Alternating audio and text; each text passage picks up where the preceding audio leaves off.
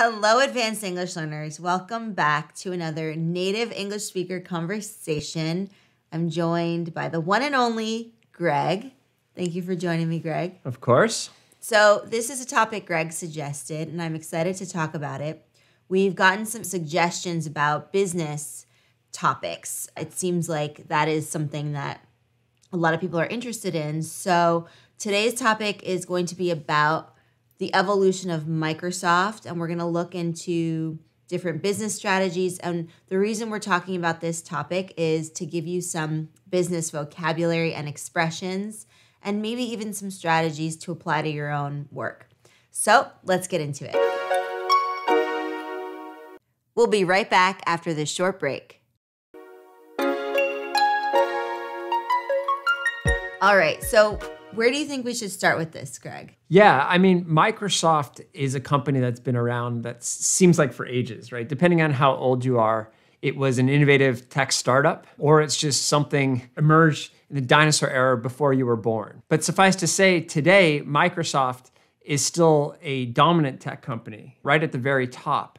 And anytime a company has been so successful over so many years, it's worth taking a closer look to figure out maybe what their secret sauce is. How have they stayed relevant for so long? So let's define the term secret sauce. Secret sauce is a term that is used a lot in business. It sounds like it's a made-up thing, but if you think about it, I think it originates from this idea that, let's say one restaurant is making barbecue chicken one way and another restaurant is making barbecue chicken another way, but the other restaurant is really famous for their barbecue chicken. And it just seems like, oh, regular barbecue chicken, but it must be the barbecue sauce. So it has these overtones of culinary delights and how you feel about maybe when you eat something that's really delicious. So that can be applied to business as well. Yeah, I think that's a good example. The idea is certain foods can be very similar, but one just always tastes better than the other. And so it's as if that food had some secret sauce. What is that little secret ingredient that makes it tick? And that same concept can apply to a business, right? Sometimes businesses seem very similar. There are a lot of software companies out there. Why is Microsoft such a successful company? What is their secret sauce? Yeah, their longevity is testament to the fact that they must have some secret sauce. Yes. In there. Yes. So let's take a look. And sometimes to determine the secret sauce, it's useful to go back in time a little bit, figure out what their origin was and how they've evolved. And so that's what we're going to do here, starting with the original form of Microsoft, which was actually an operating system. Right. So your OS, your operating system, for example, on your computer, you might be an Apple operating software or a Microsoft operating system. Exactly. Yeah. Operating system. Exactly. And yeah, Microsoft started with MS-DOS way back in the day. And for those of you who are our age or older, you'll remember loading up your system with a command line, right? You type something in and you get some information. There wasn't a mouse that you could use. I was going to say, I remember playing computer games, educational computer games. I didn't play video games, but I played computer games and thoroughly enjoyed that in my childhood. There was no mouse, so it was all keyboard. Exactly. Yeah, you entered your selection using numbers or letters, and it was a very different era. But somehow at that age and in that era, we all found that to be an excellent form of entertainment. Nowadays, you would play a game like that or use an operating system like that and be like, what is going on? Are we in the Stone Age? But back then, that was very sophisticated stuff. And this is back in the 80s, 90s. Yeah, 80s, 90s, exactly. So I'm trying to remember the first time Microsoft came out with a GUI. A GUI is a graphic user interface, a graphical user interface. That's an interface where you actually have a mouse, can move around. That was sometime in the 90s. Our audience, they have the privilege of Wikipedia, so they can figure out the exact history. But there were a couple releases with the mouse, and then the real big release that changed everything was Windows XP. Okay, so why was that such an iconic moment for the Microsoft journey? Windows XP was the ultimate manifestation of this graphical user interface. I would call it Microsoft as an operating system, right? Okay. At that point, Windows XP had the highest penetration of any operating system. And it just felt like no other operating system was relevant, right? It was that pervasive, particularly in businesses and institutions. Microsoft was everywhere. And one might wonder, why were they so successful with businesses? Okay. And the answer is, not only did they have this great operating system, they also had a really nice productivity suite. Microsoft Word, Microsoft Excel, Microsoft PowerPoint, Yes. Microsoft Office. Microsoft Office. So first they had this operating system. Then they introduced this incredible productivity suite, which was Microsoft Office. And so when we say suite, it's several applications that are technically used in synchrony, meaning together, to get the job done. For example, someone with the Microsoft Office suite would probably be using Microsoft Word, Microsoft PowerPoint, which we just call PowerPoint, Microsoft Excel, Excel. my favorite. Greg's really good at Excel. And then, of course, Outlook, right, for your email. And then what's the one that they have for video conferencing? For video conferencing, they purchased Skype. So that was theirs. They also have team conferencing through Teams. That's the Microsoft one. Teams. Teams. They have a note-taking app, Microsoft OneNote. Which I really like. Yeah, so all of these apps over time emerged to reinforce this productivity suite. And so companies love that because they'd have an operating system that came bundled with this productivity suite. Everything worked well together. And so because of that, they're like, this makes my life easy and it keeps our employees productive. So we're just gonna buy this. We're not even gonna consider any other options. And the final, I would say, arrow in their quiver, that's another term, right? This is a military term. When archers have a quiver of arrows, and you can think of the company as the archer, and the various arrows are their competitive weapons. So the final arrow in their quiver was their web browser, the Internet Explorer. Which, how do you feel about? Do you feel like people are still using Internet Explorer? So Internet Explorer has mirrored Microsoft itself in terms of its development and popularity. Okay. There was a time when Internet Explorer was so popular, it dominated like over 90% of web browsers used, maybe even higher. It might have been like in the high 90s. And I think this was in the 90s and 2000s. Yeah, exactly. Definitely in the 90s. Everyone only used Internet Explorer because everyone only used Microsoft Office, or I should say the operating system, Windows, right? Because it came bundled, this idea of bundling the operating system with all the software. And you didn't have to pay extra for those.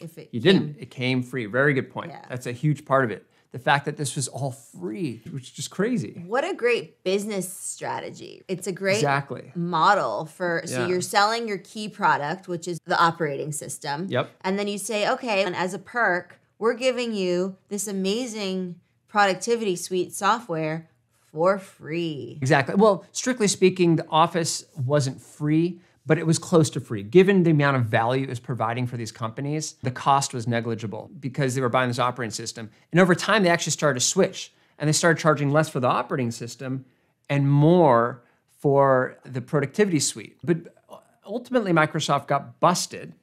Meaning they got called out for something. They Yeah. to get in trouble. Yeah. Police will bust a criminal. They'll bust a robber. Or like the kindergarten teacher busted the kindergartners for skipping out on lunchtime, something like that. Yeah, they'll catch them playing outside and busted.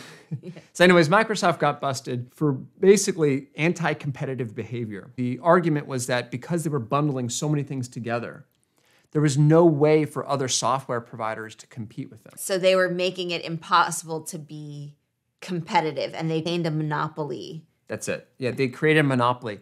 And when you have a monopoly, the problem is, early on in a monopoly, it seems great. So yeah, of course they have a monopoly. This is such a good product. But over time, because they have a monopoly and there's no new entrants to the market, no new competitors, There's no innovation. no innovation. They get lazy. And that's problematic. So if you've noticed like some of your favorite software and maybe there's like a suite, right? So I'm thinking there's like Microsoft Suite, there's Adobe Suite, there's Apple Suite type things. Yep. If you notice that certain apps start to glitch, you might say, okay, well, that's interesting. I wonder why. It always makes me think that maybe they got a little lazy, they got a little complacent, there are too many bugs here and no one's fixing them. Yeah. And that turns you off from the product because then you're going to want to seek other products that can do the job as well, if not better, as whatever you're using. If they're not fixing the bugs, the software bugs, right? When things glitch and they act out of sync and out of whack. Totally. And guess what happened?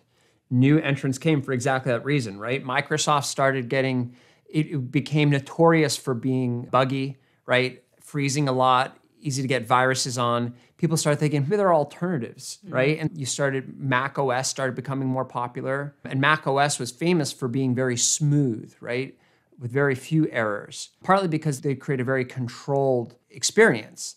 So there's less you can do in a Mac in terms of flexibility, or it's harder to do the more sort of customized operations, but it's also a much more contained experience that ensures it's more smooth. So anyways, suddenly Microsoft had new competitors coming in who could do specific things better than Microsoft. They were also forced to decouple some of their apps from each other that allowed other software providers to compete. So what does that mean, decoupling the apps? So we said before that they're bundled. Yes. When something's bundled, that means they all come together. It's like a bundle of hay, a bundle of straw. When you decouple, that's the opposite of bundling, right? Coupled, when something's coupled, they're two things together. When you decouple it, you're splitting it apart. So you're offering for them to be sold a la carte, sold separately, in other words. Or at least provided separately, even if they're not sold, but provided separately. So that all started happening, and Microsoft's grip on the operating system and on the productivity suite started slipping a little bit. But the bigger change was not that. It was the switch to mobile. Okay. So now we're talking about switching to getting off of your computer and going more onto phones. Phones, that's the big thing, the smartphone, right? The introduction of the smartphone made it such that suddenly we didn't need to be on our computers to do things. In fact, recent studies are showing that a lot of people, well, this is before the pandemic era, when people were not working at home as much, studies were showing that most people no longer owned a computer of their own. They just used the computer at work, and then they would be on their phone the rest of the day or evening. And of course, that changed when people started working remotely, working from home. But before that, it was starting to seem like people didn't really need computers at home because their needs were met at work and through their mobile devices. So for Microsoft to then switch to that makes a lot of sense, right? They didn't at first, and that was the problem. They were so confident in their sort of chokehold on the industry that they were very slow to migrate to mobile. They didn't take it very seriously. Of course, the first smartphones, you could argue were the Apple smartphones, the iPhones, but really I would argue it's the BlackBerry, right? The BlackBerry was, in my experience, the first real smartphone that could send emails, you could use Google Maps, but it was still kind of a janky experience. It was the iPhone that came in and made a really nice user experience. So suddenly now you had these little computers in your hand, and that's not what Microsoft Windows is good for. It's not what Microsoft Office is good for, right? So those apps couldn't run on this phone. And people didn't need computers anymore. They had their phones. So that also means they didn't need anything that Microsoft was providing. That's what you call an existential threat, right? Your existence is in peril. Right. So now Microsoft has to decide, okay, where do we move from here?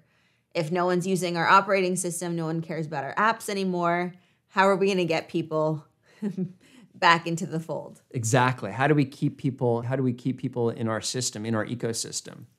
And that is when they started exploring cloud service offerings.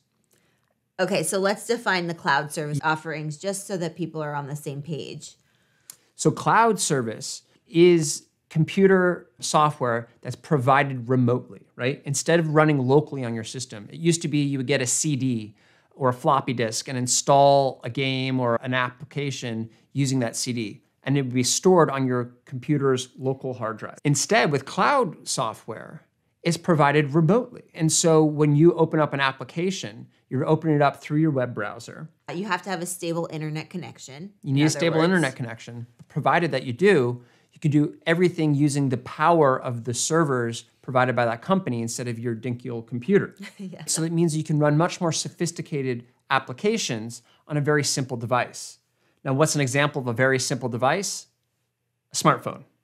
So suddenly, by moving their software to the cloud, Microsoft was able to regain relevance even on a phone, right? Because you could start using the applications on a phone. So they discovered a product market fit, right? So they looked at the market, what the market needed, what the way society was evolving, the way technology was evolving, the way our needs were changing. Suddenly, everyone has a smartphone. Not everyone has a computer at home or cares to have a computer at home, but everyone's on their smartphones and they need access to certain apps, which they can get instead of plugging into a hard drive. You don't even have CD-ROMs anymore on the computers. Yeah. They're redundant. Then they decided, okay, let's move to the cloud software. Exactly. And what that enables also is whether or not you're on your phone, it also can work cross-platform. So it can work on Android, it can work on iOS, it can work on an Apple. All you need is a web browser because the software is running within the web browser. And so that means it can be used on any device. And that is super powerful because suddenly they can operate in a platform agnostic way. It means it doesn't matter what platform it's on, which means they don't have to worry about hardware compatibility anymore. It's all in the cloud. Yeah. And so it gives them this advantage that they didn't used to have. It gives them this flexibility. And once again, for businesses, it makes it easy for businesses to incorporate this kind of software because it can run on anything that the business has. And what's really cool too is that you might be an avid Microsoft user, but that does not exclude you from then also using another company's software and apps, such as Google, right? You might also be a Google Cloud subscriber. So the two are not mutually exclusive. You can be subscribers to both, which is great. So you just hit on the final new arrow in their quiver, which is subscriptions. Okay. So what does cloud also unlock? Probably most importantly, it unlocks the subscription model, right? Prior to that, software was sold a la carte. Right. When you buy a new Windows version, you own that Windows version and get some security updates, but it doesn't really change. When you buy Microsoft Office, it used to be called Office 2012, 2013. And I remember you'd have to purchase the CD-ROM. Yeah. And you would install it, and then you would just save the CD-ROM somewhere in case you needed to restart or update your computer, rather. You would then get the next update of the software. You would then purchase another set of CD-ROMs. Yeah. And now that's changed, right? Nowadays, you don't buy upgrades most of the time, unless you're upgrading a tier of service. Instead, you have a subscription, which gets continually updated over time. Companies also really like this, right? Yeah. Businesses prefer to pay in smaller increments throughout the year rather than big upfront payments at the start of the year. And so by switching to the subscription model, they can make it easier for businesses and individuals to pay for their services, and it also ensured a longer, steady stream of revenue that was harder to pirate, right? That was another thing. Piracy was a big thing. If you were buying a one-off piece of software, that could get copied and pirated, and you could basically get it illegally for free. Nowadays, with subscription services, it's much harder to pirate because those subscription services are constantly pinging the server and constantly checking that this is an authentic account. That was the final thing that cemented their now dominant position in the market once more. So they're doing really well. Isn't it interesting to see an evolution of something like a mega tech company like Microsoft? And even though there's some dips, right, to their success, they then looked again to the market. They looked at what users needed and wanted. I'm sure they ran studies and had surveys and all of that. And then they implemented it so that they could then rise again to a place where they want to be, which is on top. Exactly. The key is that they didn't rest on the laurels. They did, but then they started to slip. And they got wise. So resting on your laurels, I love this expression. So laurels think of them as like bay leaves, daphne leaves, laurel leaves. So those are the leaves that are from Apollo, right? He's a god of different things, music, healing, different things. And he was the person, or not the person, the god who popularized the laurel leaf, the wreath, right? And that Olympians like to use too as their sign of victory. So laurel leaves and the wreath, so to speak, is a symbol of victory.